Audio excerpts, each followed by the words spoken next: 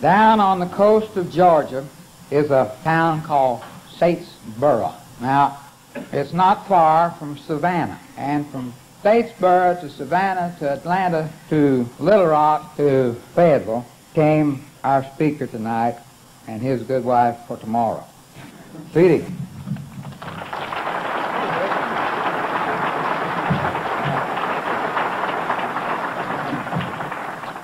Thank you, Richard. Let me get through the amenities of what I'm supposed to do. And every time I get up here, my brain sets down back there, and I never know how this thing's going to come out. But I want to certainly thank the committee for asking out of myself out here. It's a pleasure and a privilege for us to be here. And it still amazes me why anybody wants to listen to this. You know, I never have understood it. I still don't understand it today.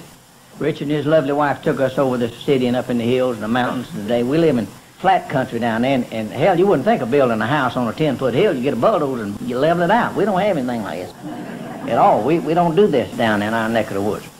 Now, I don't know how this thing's going to come out, and Max is over here. He's heard me before, and it never comes out the same way twice, and it's according to how y'all react to it, really, what happens up here on this thing from here on out. Cause I can tell it in such a way that we will all be crying, and we'll all leave you toward all the hell and back. Or I can get in the funny part, and we can go to funny route, and we'll all be laughing. Then I can tell it as it really happened. There won't be anybody here but me, you know.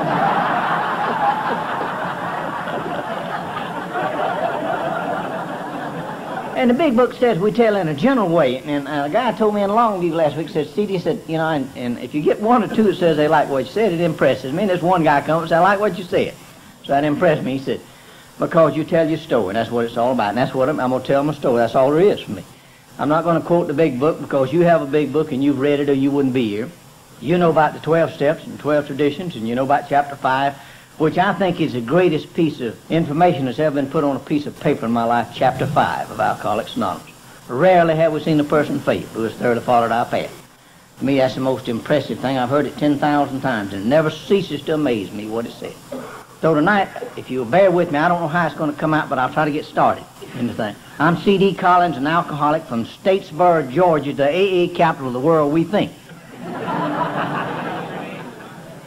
By the grace of God, as I understand Him, and this program, and you people, I've been sober 22 years, 5 months, and some few days now. And ladies and gentlemen, that is a miracle, if you had known me. It never ceases to amaze me that I'm sober. I don't know how y'all feel about your own sobriety, but it never ceases to amaze me that I can function on a daily basis without drinking. I can tell this thing as I said, in a funny way or a sad way, and to tell your story is a very traumatic thing, you know, to tell it as it was. It's trauma, really. So the lovely lady I have on my left here that's now gray-headed, that I love very much and always have loved her. And yet through my alcoholism I destroyed her love, and everything in the world that meant anything to me as a result. You know, I destroyed it all because of what liquor did to me. I didn't start out in life to become an alcoholic. I bet there ain't one here to start out in life to be a drunk, you know. My mother didn't raise no young'uns to be drunks. That wasn't her deal no way, you know. I was raised on a farm and raised up to go to Baptist church and Sunday school and had to go. And I don't know where I was overly mothered or underly fathered or what happened to me as to why I turned out to be a drunk. I don't know. And I'll go back and look into it. Now, I don't check on why I'm a drunk. You know, I accept it, that's all. Early in my life, had I had any sense, and I have to be real careful about people who come in here and I say, well, looks like he had sober up. I didn't sober up. I went straight in the gutter with it. Had I had any sense, had I known anything, I would have sobered up years before I did, yet I did not. I went straight on until it was necessary. There was nowhere else to turn for me to sober up. Had I had any sense, down in the little town of Leesville, Louisiana, I'd have sobered up years ago, but because of an incident that occurred down there. I came in one afternoon from work when we were building Camp Pope. I walked into the bedroom, was getting undressed. I was in the bedroom, and my father had given me a nickel-plated Colt 45 revolver, and it laid in the top dresser drawer with 6 bullets in it. I came in there and was pulling off my clothes to take a shower to get undressed. And I was sitting on the side of the bed, and I'd have reached up and opened that top drawer and reached and grabbed that nickel-plated Colt 45, cocked it, and pointed it at me. And I'm sitting on the side of the bed, and she said, tell me all about it. The damn computer went crazy in my brain, you know. What was it? I didn't know what it was, you know, it, you know. And I hear a lot of people, I was facing eternity. I could see the ambulance and the hearse and everybody. I could see the funeral and the whole deal. I knew I was fixing to die right then. And I started something and I became very good at. later on. I began to cry and to beg and to pray, and I got all down on the floor and I began to walk. My first indication was to run. I'm a runner. I wanted to run, but I was an outstanding shot with a pistol. And I thought about jumping out the window, and I thought, well, if I go through the window, she's going to shoot me in the back. And I thought about coming out around and going down the hall, but I said, she'll kill me before I can get to the front door to save my life. So I fell in the floor and started hollering and carried on like a nut. And I put some doubt in my mind. I finally figured out what it was, you know, and I began to put some doubt in the mind of what it was. But I tell you one thing, that cut out it then. That eliminated it from then on. I never had no problem with it no more. Somebody over knows what I'm talking about. I met this beautiful lady as a senior in high school, and I went off to my mother and father sacrificed a lot to send me to school. I went to a lot of school, didn't learn anything, but I went to a lot of it.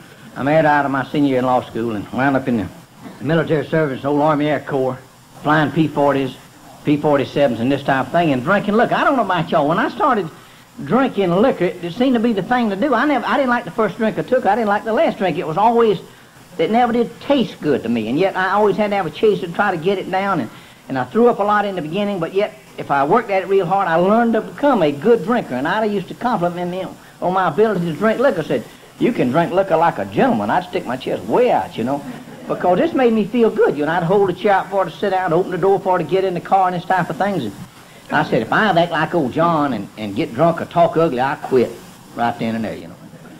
I'll quit. I'll lay it down right then, so don't worry about it.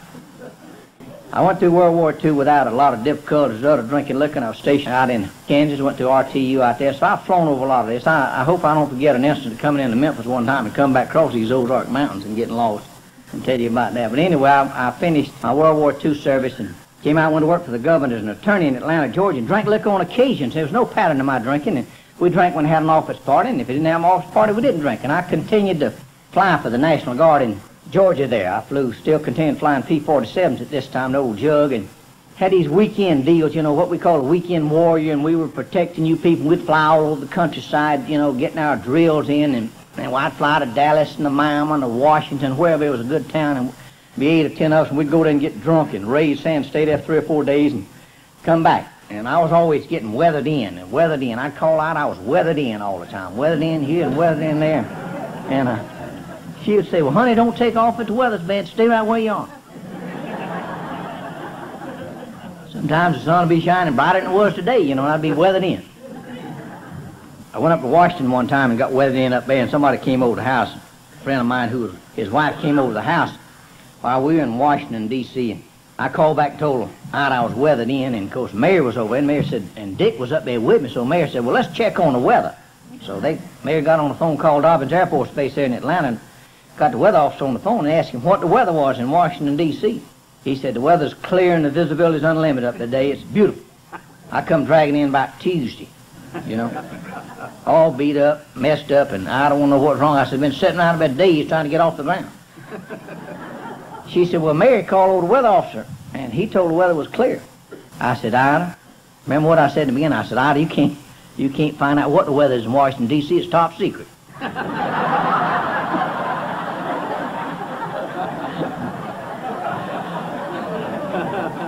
If you call over any more checking on me, you're going to get me in trouble. I'm flying these highly classified missions, you know. She's going to kill me, I know that, if I tell you some of this stuff. I continued to fly there for the Guard, and I checked out in jets in 1940. And I hope we got some pilots here because they will understand, and maybe you will too, a little bit what I'm fixing to tell you. I think some of us had a reason to drink liquor, if you think about it. I look back sometime, and I had a reason to drink liquor. I learned to fly jet aircraft when there were no two-seaters. I come out of a P-47 into an F-84 Thunderjet, having never been in a jet in my life, knowing nothing about it except what I read out of a book. I shall never forget the checkout day because they put a guy behind you in a chase plane to follow you, you know, when you check out, and I'd read everything I could, and a jet's a simple aircraft to fly, but I was literally petrified because of the speed involved in it. They said that's one thing I'd have trouble with. Where I'd been used to sitting in a cockpit with a great big old radial engine sitting out there with a full-bladed plot.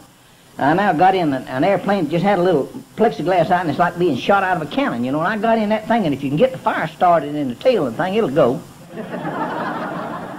So we got the fire started in and taxied out the end of the runway and got right on the end. This guy got right behind me, a guy by the name of Patillo, and I poured the coal to this jet.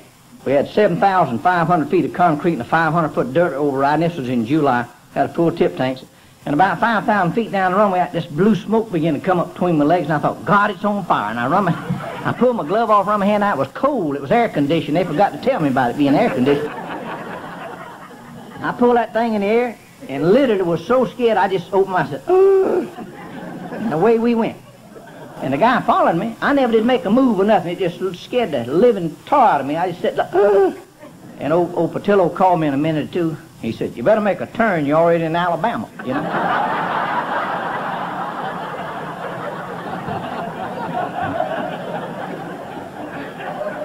I've been flying an airplane that cruised at 250 miles an hour. Now I wanted to cruise 500 miles an hour, you know, and this is one hell of a jump in speed, you know. I come back and landed that thing and got drunk as a cooter as a result of that. I was called back on active duty in 1950 during the Korean conflict and put the uniform back on out of myself. Went back into the military, sold our home, and left the government. And wound up at Fort Bragg, North Carolina, in TAC Air Force headquarters. And I wound up going around the countryside, putting on firepower demonstrations for the Army, showing them what the jet aircraft could do. We'd drop napalm and shoot in front of all these big wheels and show them what all we could do. And we'd run all over the countryside doing this and drinking a lot of liquor. And we lived there on the base in a nice home at Fort Bragg. And I met a man there from Arkansas, and he's not an alcoholic, so I can break his anonymity. His name was Paul Douglas. He now lives in Conway, Arkansas. Somebody you may know him. He was my commanding officer, and we became very good friends. And we drank a lot of liquor together. And we'd leave out and his wife together, and we'd tour all over the countryside putting on these demonstrations. And I got orders to go overseas as a jet fighter pilot, and Colonel Douglas didn't want me to go. He said, you're a good officer, and I was not a good officer. The only thing I could do was fly an airplane and drink liquor. That was the only qualification I had. But anyway, he tried to change orders, was unable to do it. So they gave us a farewell party at his home before we went to Langley Field for staging for me to go overseas. And if any of y'all ever know anything about these Air Force parties, this is quite a brawl. Everybody gathered around and we all drank liquor and hugged and kissed and took pictures and made tapes. All this kind of crap that you do at a drunken brawl. And about 4 or 5 o'clock in the morning, Colonel Douglas came over to me and said, C.D., can you fly a B-25? I said, I'm the best B-25 pilot you've ever seen. He said, would you take me down to Columbus, Georgia in the morning? I said, I'll be glad to. I'd overheard part of the conversation. She came over and said, well, you can't fly no B-25. You're a fighter pilot. You're single engine. That's all you can do. I said, either he's drunk and I'm drunk and nobody's going anywhere. Forget it. The party broke up by daylight and we go home. And I'm in the house again getting undressed, and this colonel drives up right across the lawn right up next to my one and blows the horn and hollers, let's go. I put the uniform on, stagger back out the door, get in the car with him. We drive down to the flight line at Pope Air Force Base at Fort Bragg, pull up in front of operations. I look out right in front of operations. There said a B-25. I knew what one looked like. I'd taxied by them a lot going in and out bases, and one was sitting out there. We went in and filled out a clearance to go to Lawson Field and came out, and the sergeant came up and saluted. He said, Colonel, your aircraft's ready. He said, okay. So we staggered out to the aircraft and got out there, and I'd never been in one in my life, as I said. There's a ladder comes down between the main gear and the B-25, and you crawl up right through the belly of it. So I got out, I said, you go first, Colonel. He said, no, you go first. So I climbed up through it and sat down on the back seat. It had been plushed up for VIP. And I sat down, and he come up through the belly, and he said, get up front, Collins, and let's go. And I thought, well, you know, the party's over. We go back and drink some liquor. I just will stop it right now. I said, listen, Douglas, I can't fly no B-25. He said, hell, you said you could. Let's go. This sergeant turned as white as a sheet. I thought he was going to faint. And if I'd have been him, I'd have left right now. I just walked off in the Air Force and left the whole deal. I said, Sergeant, can you start the engines? He said, yes, sir. I said, you get in the right seat and I'll get in the left seat and crank it up. And so he got in the right seat and he got it all, the both fans turned in. I looked around in the cockpit and a lot of things I recognized that were similar, you know, in other aircraft I flew. A lot of it I did. I said, where does the fuel go? He says, it all feeds into one main tank. You don't have to worry about that. I said, okay. I called the tower for taxi instructions, and they cleared me out to the end of the active runway in that B-25. I got out there, and I didn't know anything to check, so I just caught the brakes with my toes, and I grabbed those throttles and pushed them all the way forward, and everything went up into the green, as we say in the Air Force, and if everything goes up into the green, that means it ought to go. So I called the tower for takeoff instructions, and they cleared me off that active runway at Pope Air Force Base in that B-25. Me, a lieutenant colonel, and a sergeant, 3 people on board, and there wasn't a damn soul on board could fly it. Now, y'all think about that with it. About halfway down the runway, it occurred to me, this is a hell of a way to die. I just thought about it. We got in there and headed on down for Columbus, Georgia, and about an hour out of Fort Bragg, liquor died out. liquor died out, panic set in, just in that order. When it dawned on me that I was flying the airplane, then it dawned on me that you are the pilot, and I got terribly disturbed about the whole thing. I got so excited I couldn't hardly sit up there. I said, go back and wake up that colonel and tell him to come and help me land this damn thing. So the sergeant went back in and woke the colonel up. He come back and pulled up my headset. He said, the colonel said, bring it in over the end of the runway at about 125 miles an hour, chop the power, and it should land, I made a beautiful landing at Lawson Field, went out, went into the officers' club. I had 3 double martinis and flew the damn thing back. Now that's insane. That's what liquor does for me. I went on overseas as a jet fighter pilot, left out in the state, 2 small children, pregnant with the 3rd, and I got into the southern part of Japan, flying F-84s, because we didn't have a place in Korea at that time to take the F-84, and I flew out of Irizuki Air Force Base, southern part of Japan. And when I got over there, I realized I didn't want to fight, I didn't want to die, I didn't want to be there, and I was scared. I wanted to be back home drinking liquor when having a big time, and I was over there, and they wanted me to fly combat, and there wasn't any way out of it. And I began to drink liquor now for a different reason. And most of us in our alcoholic life can pinpoint when you begin to drink liquor for a different reason. I no longer drank liquor to party and to have a big time. I drank liquor because I needed it to give me guts, intestinal fortitude to do what I had to do. Every morning we'd go down for briefing, come in a huge room and they'd pull down those maps and take those pointers and tell you where you're going to go and what you're going to do. And I shall never forget this. In the back of the room they had a big coffee urn that held a couple hundred cups of coffee and had combat liquor that was issued. Most of you people who've been in the military know that the Air Force and the old Army Air Corps, we were issued 2 ounces per mission flown. The government paid for the liquor.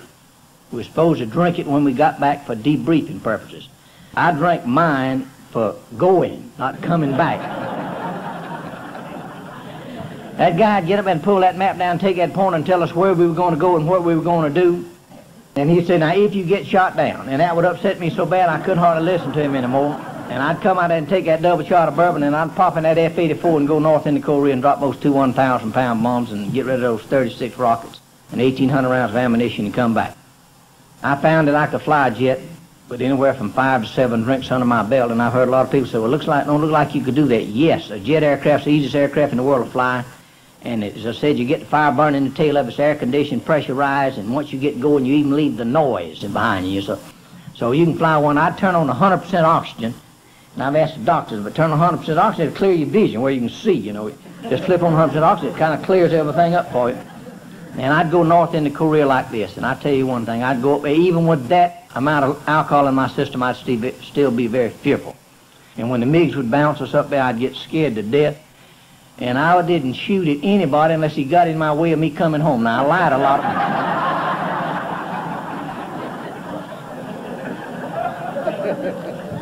I lied a lot about what I did when I came back, but when I got in AA, I tried to get it truthfully.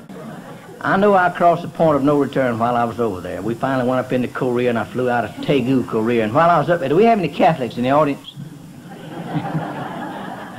While I was in Daegu, Korea, I ran into a Catholic priest by the name of Father Ford up there. He didn't like airplanes. He came over by boat. He wouldn't fly in an airplane, but he was over there looking after the pilots. And every time a pilot would get killed, didn't care what faith he had, he'd have mass for him, He was a great big red-faced Irishman, about 6'2", and loved liquor. And me and Father Ford became very good friends and did a lot of talking. I wrote my mother about Father Ford, and she wrote back, don't join the Catholic Church. She got all excited about it, But I like Father Ford, and while I was in Korea, I started hemorrhaging from the nose, and they need to operate on me, so they sent me back to Japan to be operated on. And I asked Father Ford, I said, I've been on this liquor for almost a year now, and if I go back over and they put me in this general hospital in Nagoya and take this liquor away from me, what's going to happen to me? I don't want to happen to me. Do you have any connections back in Japan?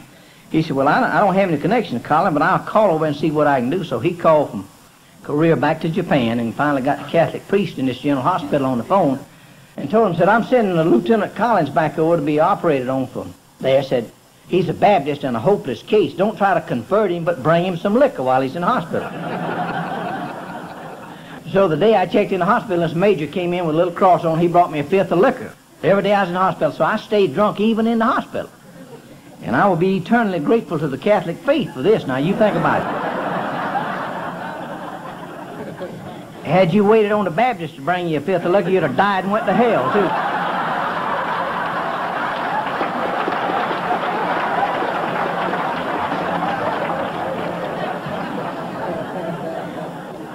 I ever change religions, I'm going Catholic, because they really look after one another. I know if there's any place, as I said, I could pinpoint it. It happened to me while I was over there, and evidently subconsciously, I think every now and then we get a little clarity of mind or something, because when time come for me to come back from over there, I requested transportation back by boat rather than plane, because I wanted to get off the liquor. I've been on it day in and day out. Day in and day out. Never missed a day without drinking liquor. Woke up in the morning, took a drink of liquor the first thing when I woke up.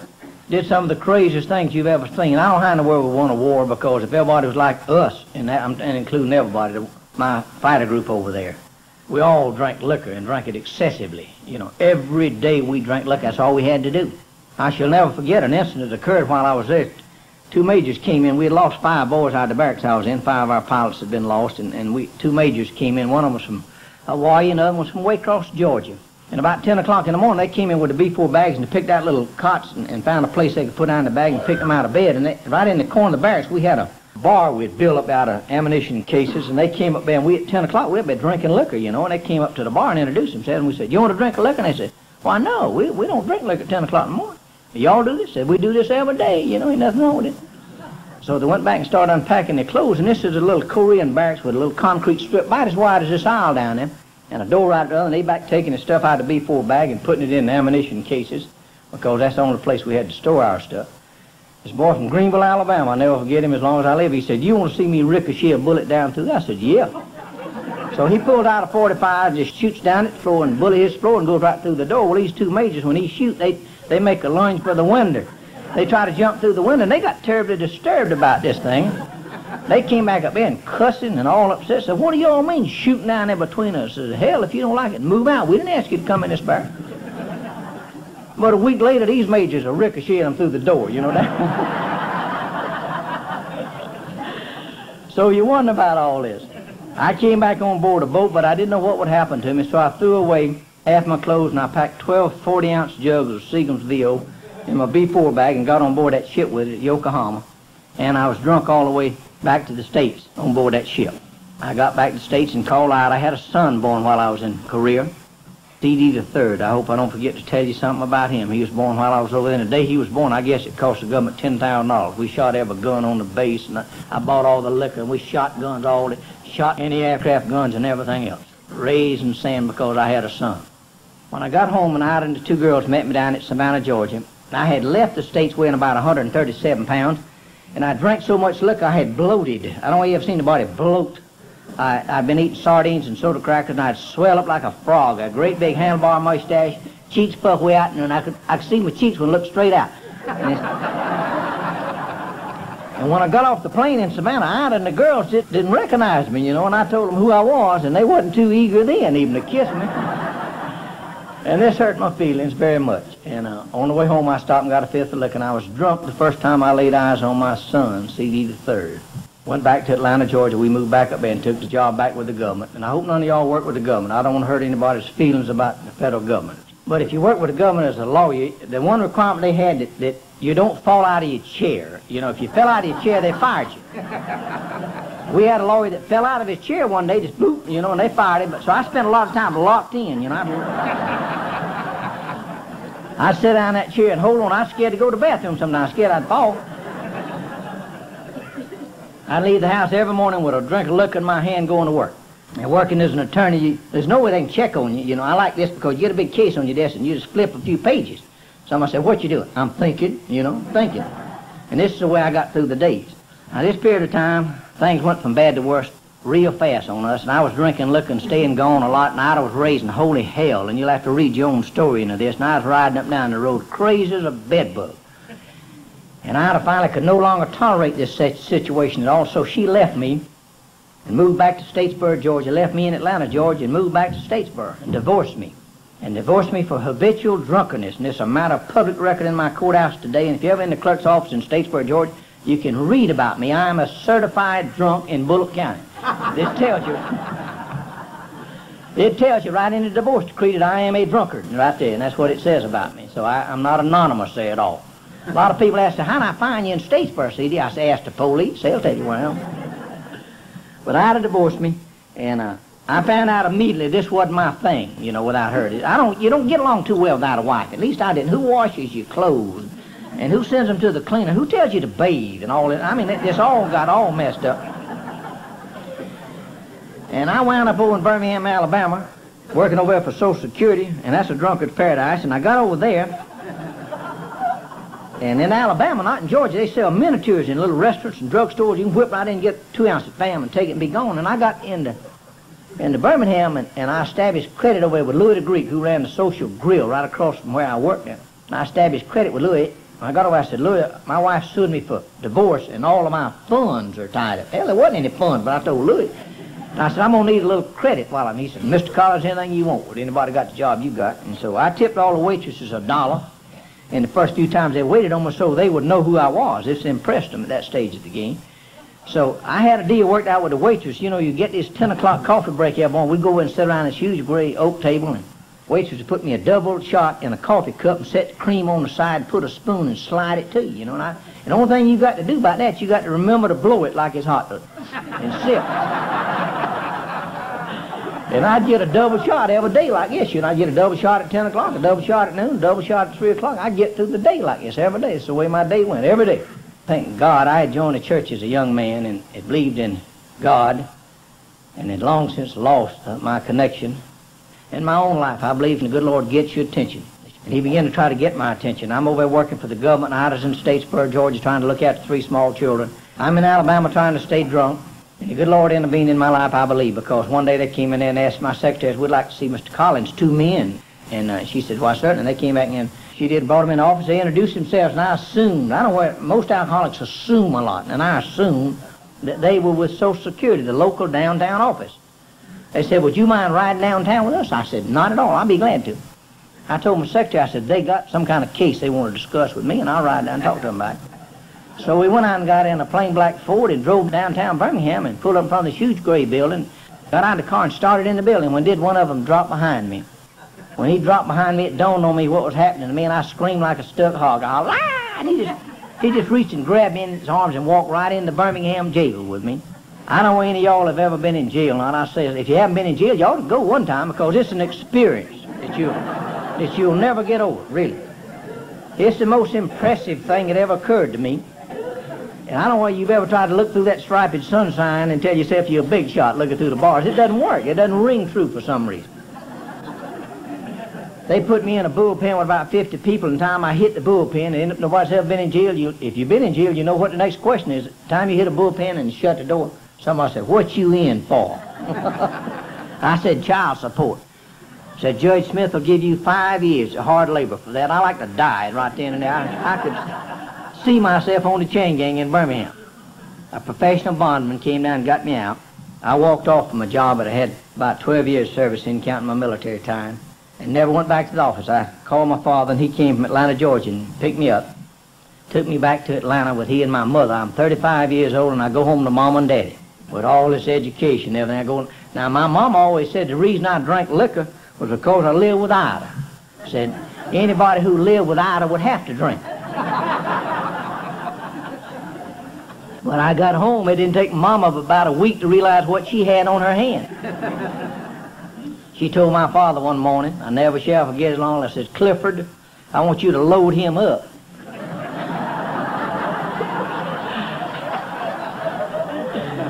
I want you to load him up in that car and take him to South Georgia, down there to Ida, and whatever it takes, I want you to get her to take him back, because she's the only one mean enough to live with him. So you'd have to know my mama to understand this. My daddy did exactly what she said. He loaded me up, and away we come to Statesboro, Georgia. And we get down there to see this woman that has caused me all this trouble. And I go down to see Ida and the children, try to talk to her, and we had many conferences. This is a story within itself. So anyway, we had all these conferences every day. And we'd be in there talking about her taking me back, and she would describe me, but she would add a lot of adjectives to it, you know. On the end of it, she'd say, and you're sorry as hell, you know. And if you're from South Georgia, that's a special word. Now, y'all don't understand it, but now, you can call me anything, but I won't take that today. Don't call me sorry, because I'll fight you about it. That means you hang around the pool room and bum cigarettes and, and bum cocos and, this type of thing. It's a special word in South Georgia. So I had to say, and you're sorry. I said, I'm not sorry. She said, yes, you are sorry. And she'd just tell me about what kind of individual I was. We'd get to talking every now and then. She'd run over and grab the phone and start dialing. She said, I'm going to have you locked up. I'm going to have you put on the chain gang here in Bullock County. I said, that's exactly where I want to be, because I come by on that truck every day and wave at my children, This went on for days. I don't know how long these conferences went on, but finally she agreed to remarry. But she told me this. Now, y'all think about this. She said, I'm going to remarry you, but I ain't got a damn bit of use for you, Somebody's got to help look after these children, and you've been the only thing that's come by, So we remarried up there on Saturday morning, Baptist church, right in the middle of town up there. And I don't know if any of y'all ever been to these second weddings or not. They're not a festive occasion. Nobody laughed. Wasn't anybody throwing nothing, It was like a funeral. Nobody wanted to go. I didn't want to go. I didn't want to go. Nobody wanted to go,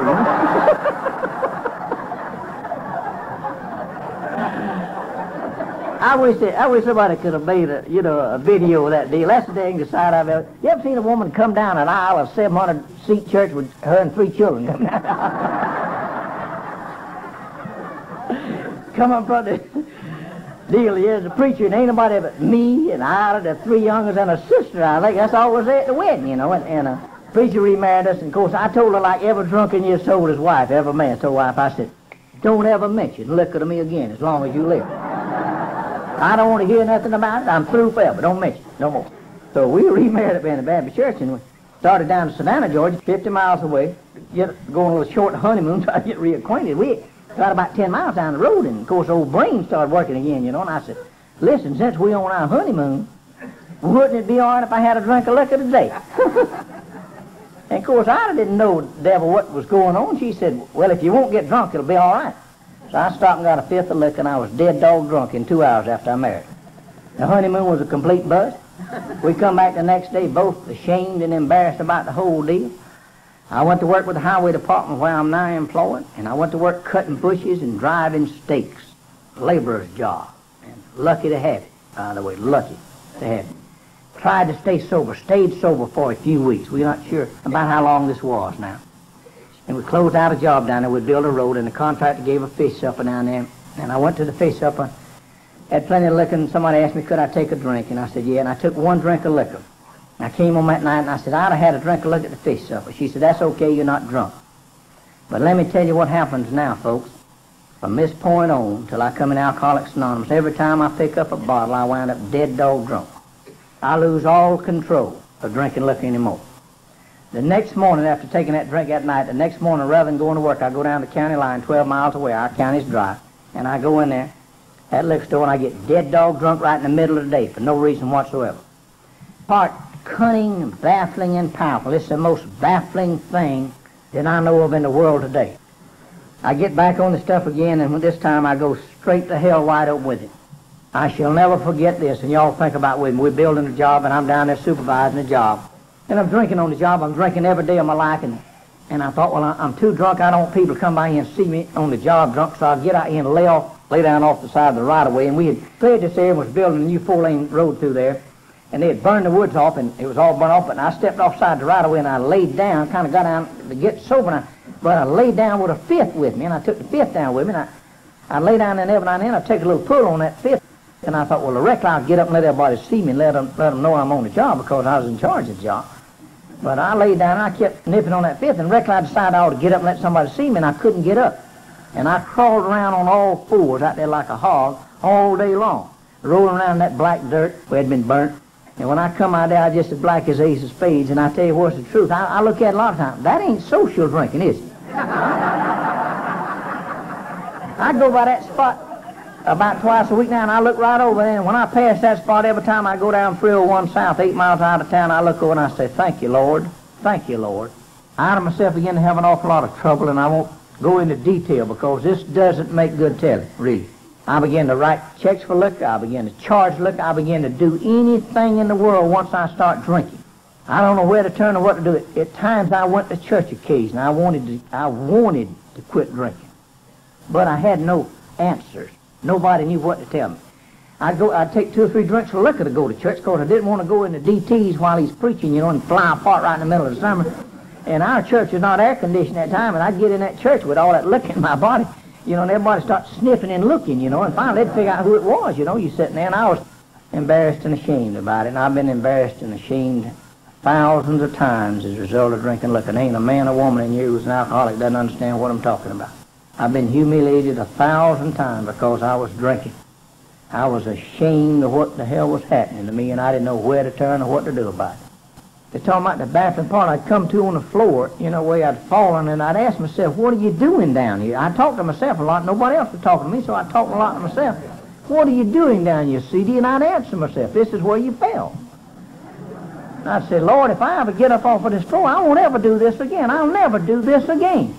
And yet a week later, I'm laying in the same spot again, asking the same questions again. Cunning, baffling, and powerful. It got to the point, I don't know if any of y'all ever stood this. I've been down at the liquor store and 12 miles down at the county line, and the guy sleeps in the store down there because didn't somebody break in and steal it all. It's out in the woods. And you go down there, and I'd be sitting there at 7 o'clock in the morning. They can't open till 8. I'd be sitting down in front of the liquor store, and you hear him in there flushing the commode, brushing his teeth. And finally, he opens the door, and you walk in and say, I just happened to be passing by. Pour me a little water there, will you? I just happened to be passing by. I've been in there many times, walking in and say, give me a pint of that, and I'll write you a check. He says, CD, we got a drawer full of checks on you. I said, well, give all of them to him, I'll write you one big one, you know. This is insanity. I got involved in this. I got to the point I could no longer give checks. I could no longer charge liquor down there. No longer give me any credit. And I wound up over on the Geechee River, which is a river right near our hometown, about 15 miles away, drinking bootleg liquor. I don't know any of y'all ever drank any Shine, White Lightning, or whatever. This was syrup liquor. It's a little different from White Lightning, a little different from Shine. Syrup liquor is a kind of, you take corn buck, and rather than putting sugar in it, you put cane syrup in it to make it ferment, and then you distill it. Now, anybody in our neck of the woods who buys 8 or 10 tons of sugar a month, they know he's making liquor. The revenues go catch him. So the people got smart and they began to use cane syrup in the corn buck, and then they distill it, and it comes out as syrup liquor, what is known as syrup liquor in our neck of the woods, and the stuff is very powerful. The only thing about syrup liquor is when you drink a lot of it, your clothes stick to you. And if you're out in the summertime drinking it, you can spot a guy half a mile away because he's doing like this.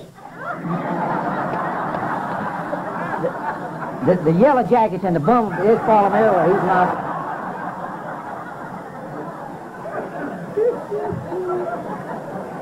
Now, they won't hurt you. They'll light in your mouth. You can spit him out. He ain't going to sting you, but if you open your mouth, he pop right in there. I don't care what you do, because he wants some of that sweet stuff, you know. This is when I had to move me out of the house onto the back porch in a little closet bag. Because if you sleep on a mattress, you have to throw it away. You can't ever use a mattress again. It's got an odor about it that her sister would come over the house, she'd say, what's that I smell, you know? So I had to move me onto the back porch in a little closet, and I was working and making a living, and had a lady that was looking after the children, and I'm staying drunk. And I never had the benefit of a doctor or anybody to bathe my head. I was back here on a little cloth cot in a little closet with a little 40-watt bulb hanging right in my face, hanging down with a little chain I could pull it. And I'd be back in that little cot with that thing to throw up in and a jug of water, and I'd have me a book, a Wild West book, and I'd have it on my chest, and 3 days later I never would even turn the page. Your eyes open that big, just looking at that book. This is a horrible experience for a human being to go through this type of deal. And I don't know whether y'all know or not, if you've been drunk for a week or two, at least I was. Coming off of a drunk, the shape I was in, I didn't have to breathe very much. And this lady come out and peep in this little window and look at me. And she wouldn't see any movement. She'd think I was dead. She'd run and call out and say, Miss Collins, he's dead today, you know. And I didn't even get it. She said, don't worry about it. I'll check on when I get home. So I'd come home and they'd both get around and look in this window, you know. And if you've been drunk a week or two, you don't have to breathe very much. You know, you take a little breath and just wait a while. You know, you don't have to breathe. And I'd look at me sometimes, she said, for a long time, and there'd be no movement. She'd think I was dead, you know. And the rest she'd see a slight movement. She said, that son of a bitch is not dead.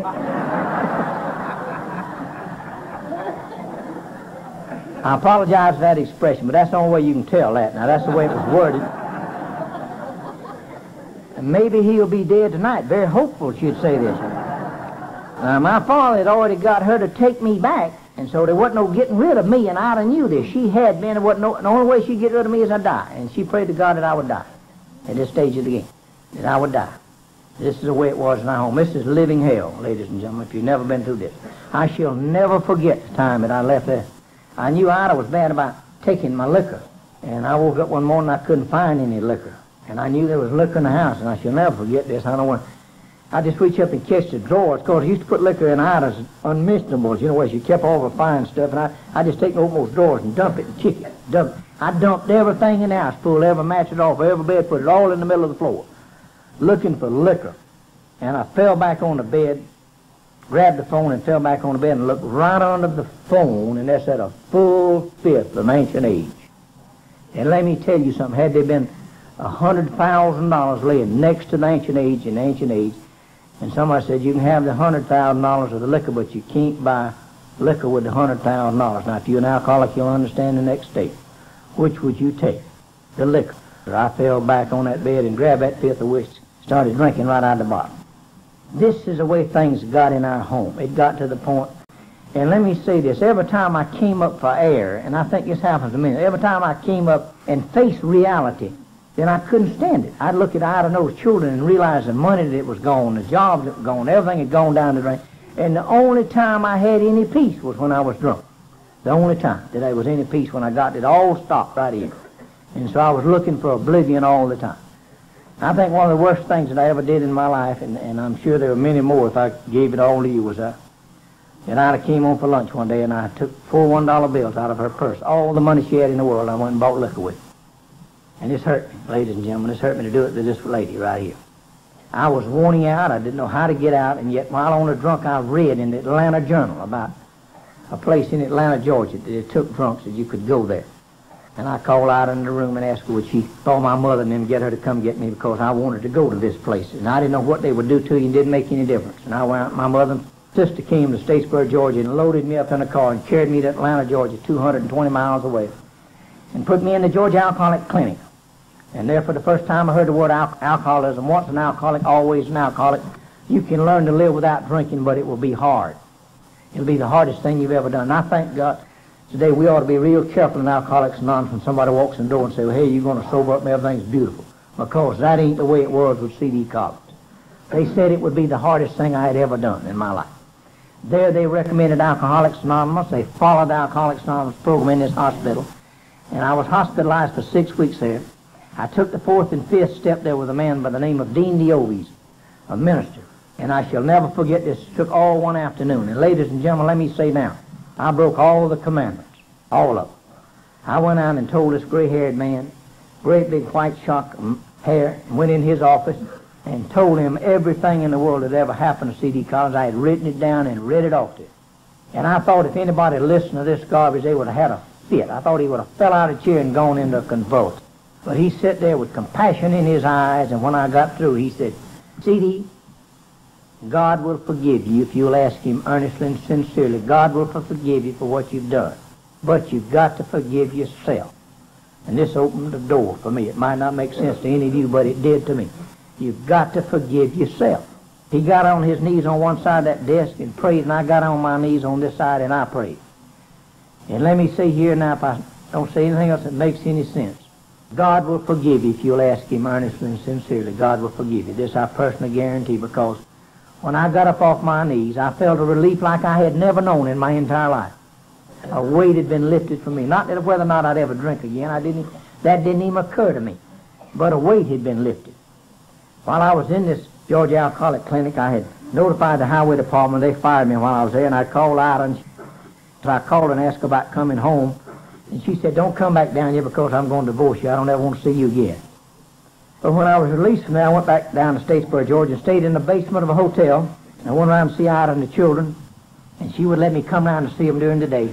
And I asked Ida, I said, before you sign the final papers, would you let's pray about this and ask God's guidance in this thing? And she says, no, I'm not going to do that. You're a con artist. I'll listen to you some minute. I'm not going to have anything else to do with you. I kept insisting that she pray with me. Let me say here now, had you known the facts, if I gave you the facts of what existed between me and this woman, what I had done to this woman, and said, what would you advise these two people do? You would have said, walk away from each other, never look back, because you don't stand a chance. Finally, Ida agreed to pray with me. We went back in the back bedroom in her house where she was living, got on our knees.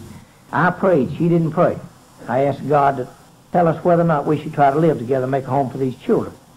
And we got up off our knees and came out of the bedroom. And as we walked back through the dining room, go in the living room, I said, you can go get your clothes and move back in here. We'll try again.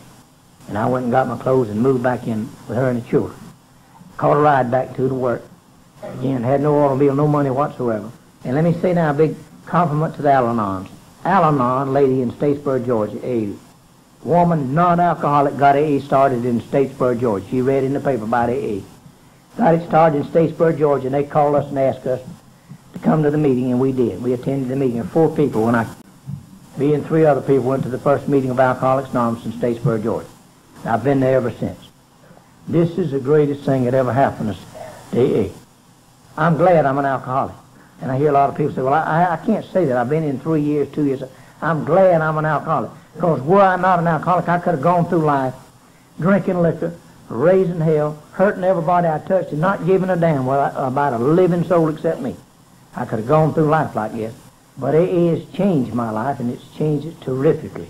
In the time we've been here, and it still is. It's a beautiful journey. It's an experience to get sober, to find out who you are and what you're trying to do, and what it's all about. God, it's the most fascinating thing I've ever gotten involved in my life is finding out something about C.D. Collins and trying to help my fellow man. And that's how simple it is today. That's what I do. Nothing else other than that. My sobriety comes first, above everything, out of the children, job, everything else. You know, a lot of people don't understand this much alcoholics, but this is true. Now, let me say for the benefit of the new person, when you get sober a lot of times and you begin to try to face reality, it's one hell of a shock to the system, you know, to try to assume to pay the bills and assume responsibility again. And I myself had a lot of trouble after sobering up, after coming into AA. We had a lot of problems, communication problems, you know, learning how to talk to one another. I didn't know who she was. She didn't know who I was. I'd been drunk. She said she'd been married to three men in her lifetime. You know, the one she married first, the drunk, and now the guy who's sober in AA. 3 different people in her lifetime. So we had a lot of growing pains we went through, and some of them I'll share with you. I shall never forget this one. I eat an egg over very light. I want to hit it with a fork in it, run all over the plate like stirred up grits, and that's the way I eat an egg. If it don't run, I don't eat it. You know, it's just that simple. So I came down one morning for breakfast, she and the girls, and I hit the egg, and the egg didn't run. I've been sober about a year out of this, maybe 2 years. I said, I don't eat no damn done egg. She said, let me tell you something. Just because you are sober and you want me and these girls to pussyfoot around you and down and scrape you, now if you want to get drunk, you go get drunk. I said, damn, if you're going to get me drunk, so for the next 7 years I eat breakfast uptown.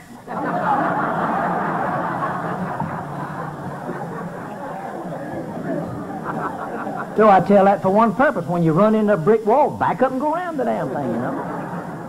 And let me say this now then, I still eat breakfast uptown. I don't eat with her. She's a beautiful lady at night, but not in the morning.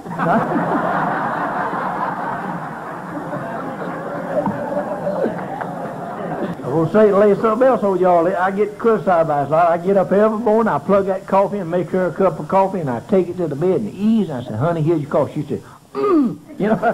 And I walk right out the door and go uptown, and I'm gone. I don't stay around for no conversation because she don't want to talk in the morning talk, and I'm a talker. So this I do, but I've had a lot of people criticize me about taking that coffee every morning. But it pays off. That night it pays off.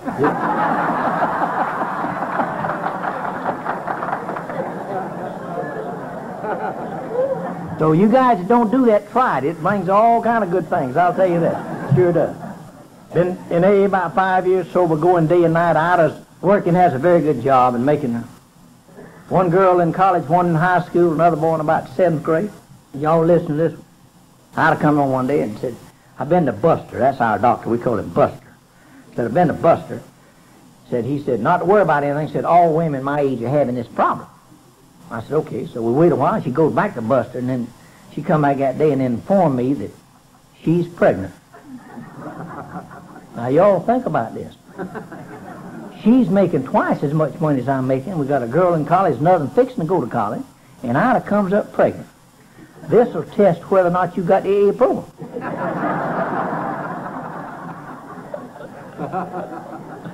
We didn't know what in the world we were going to do. We like to went crazy. And our daughter, who was a senior in high school, come in, and she got terribly upset. She said, Mama, what am I going to tell my friends, you know? I reckon she thought Mom and Daddy would ought to be doing that kind of monkey bit about it. We had a son born. He's now 17 years old, graduating from high school this year. And ladies and gentlemen, let me say here and now, the good Lord knows what's best for you. I don't know. I turned my will over to the care of God. I prayed about the talk tonight and let him run the show. And he knows better to run it than C.D. Collins, and I knows how to run it. We had this son born, and when he was born, there were about 18 people standing right outside the door when he was born, and they were Al-Anons, and they brought him right out the door. He still went and undone. Said, yeah, you got another son, huh? God, that was great. I got to change his diapers and feed him. I rocked him till he was 13 years old. His feet were dragging around. I'd take him out like that and walk the bed with him.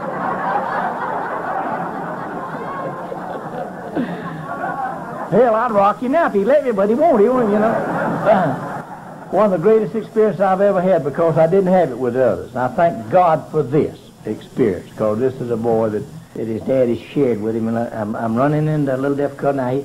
He don't like for Dad to put his hands on him anymore, and it's just because I love him so much, I want to just pat him, and he doesn't like it. Football player and all that stuff, but 2 or 3 years ago, we were coming through the woods, been squirrel hunting, and driving through that old Jeep I got, and we ride along. He said, Daddy, ain't nobody got a daddy like I got. And let me tell you right now and then, if you don't think that is worthwhile and so bright, the tears ran off of my cheek, and I drove another mile before I could answer this kid, because he was telling me something that nothing but the grace of God would I had him and had this experience of being with this boy, and hunting with him, and fishing with him, and flying airplanes, and flying helicopters with this young'un. And we've had a beautiful relationship. Now, the son that was born while I was in Korea, C.D. the Third, and the reason I tell this is only for one purpose, because it's a very touchy situation with me and Ida. It's because there's always somebody in the audience who'll come up and say, C.D., I appreciate what you said. This boy that was born while I was in Korea, C.D. the Third, he discovered alcohol and women at the same time, and he blew, ladies and gentlemen. And when he blew with a big deal. And he got into a lot of trouble. This boy did. And I love this boy very dearly. And yet the time came in his life when we could no longer handle the situation. And Daddy and Mama done everything in the world they could for this son. And on a Sunday morning, the local sheriff called me and said, C.D., I want you to bring Doug up here. I'm going to put him in jail. And had my son told me, said, Daddy, I don't want to go. I don't deserve to go.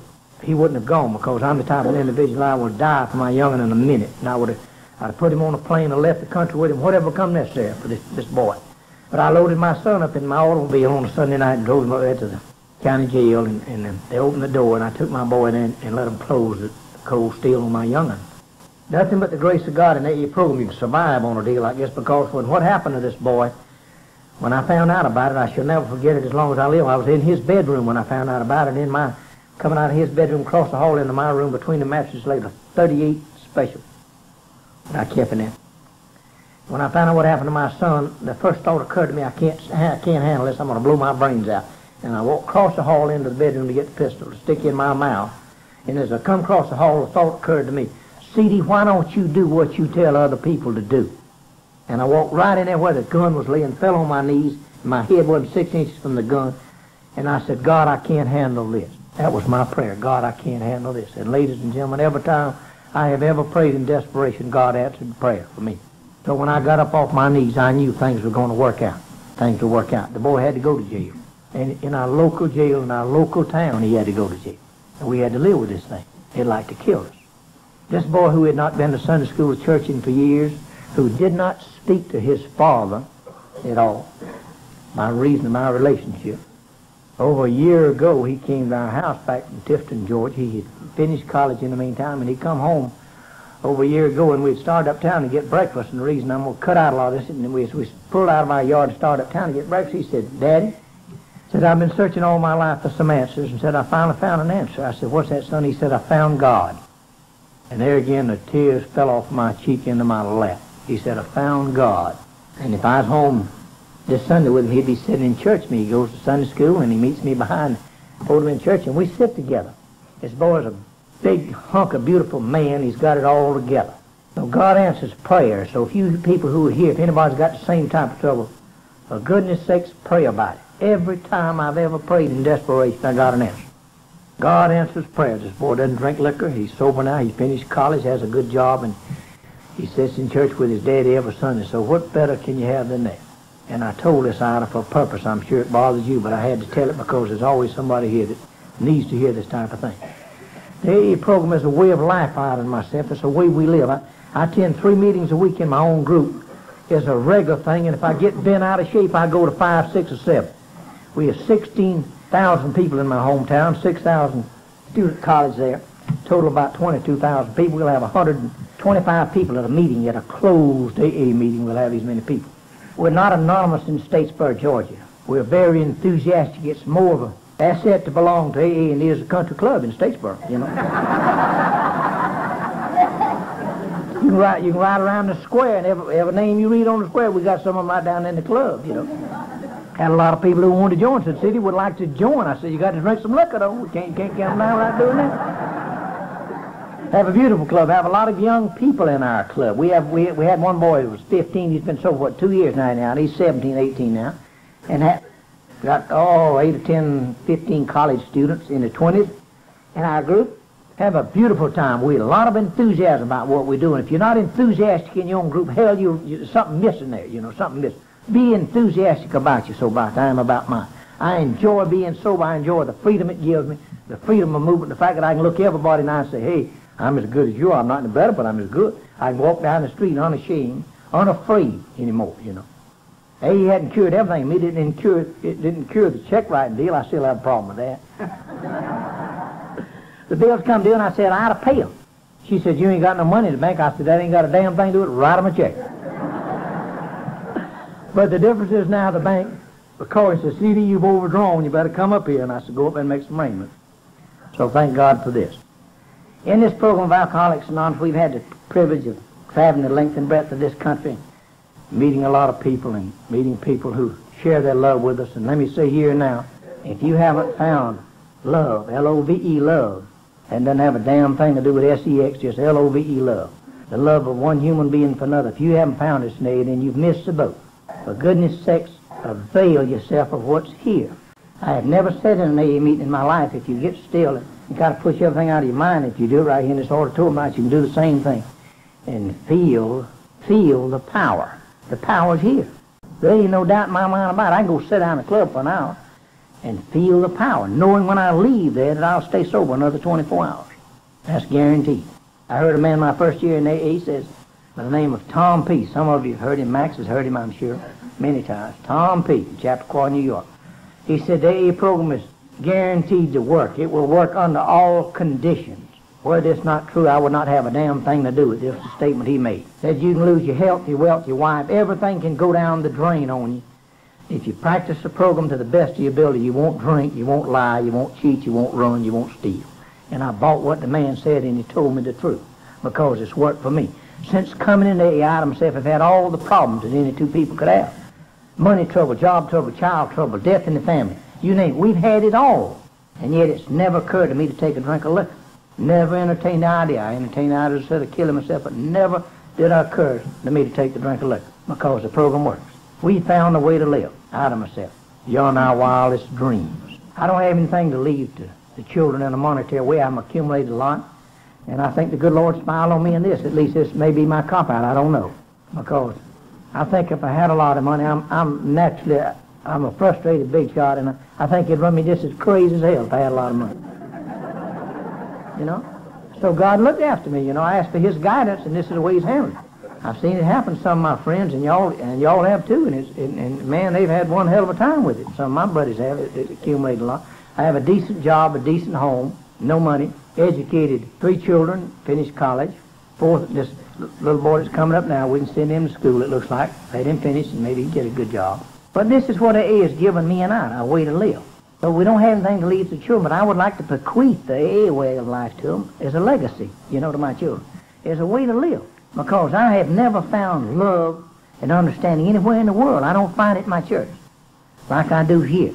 Because I can come up here and blow this talk. I can come up here and say whatever I want. And you people say, "Hey, CD, you did all right." Like somebody told me, said, "Why worry about it? Why get dry mouth, CD? They'll accept you. You get up and tell your story, they're going to accept you, and they'll love you in spite of, they'll love you warts and all, you know what I mean? They'll do this.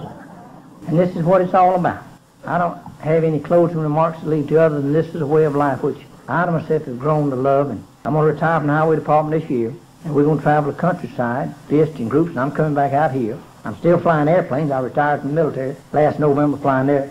I got to flying helicopters, and now, boy, that's a hell of no come jet down the helicopter, but I did. And that's the most frustrating thing I've got a hold of my life, a damn helicopter. If you've never tried to fly one of them, that'll get you drunk itself. You ain't careful. But I learned to fly those, and I flew out of Longview last weekend and going back through all those storms to Georgia. And I still do a lot of praying, and I believe in the power of prayer. I'll fall down and pray any time. Things get rough for me. And as we left Longview and all that, you know, we got over Longview, it was hot, Max, you remember that, and then I left this Sunday, it was sleep, snowing. 5 minutes in there, the windshield iced up. 10 minutes there, I looked out and the wings had iced up on this airplane, and we going from Longview to Savannah, Georgia. We climbed that baby up to 19,000 feet, and it was 20 degrees below zero up there. Old C.D. did a lot of praying. We went through an airliners, wasn't even landing in Atlanta. We went on to Savannah, Georgia, and landed. So the good Lord smiles on C.D. Collins, this I know. If you haven't experienced anything like I've said up here tonight, for goodness sakes, avail yourself of what's in Alcoholics Anonymous. Because I guarantee you, if you're an alcoholic, then the answer's here if you'll get in the fellowship. I don't mean around the periphery, I mean in it. And the way I become a part of Alcoholics Anonymous is mopping floors, picking up ashtrays. This made me a part of my group. I love my group very dearly. That's where my sobriety is. Not up here talking to you. My sobriety is back in my own group. I'm not interested in listening to anything you tell me about Alcoholics Anonymous if you don't go. You can't tell me a damn thing. You go to Alcoholics Anonymous and you practice this program and I listen to you all day. If you don't, I'm not interested. Really, because this is the only way I function right here, is going to AA, not talking. But I want to say again to you people that I myself, we are very grateful to be here. It's a privilege and a pleasure to be here. And I want to experience the love and fellowship that you have. Thank you very much.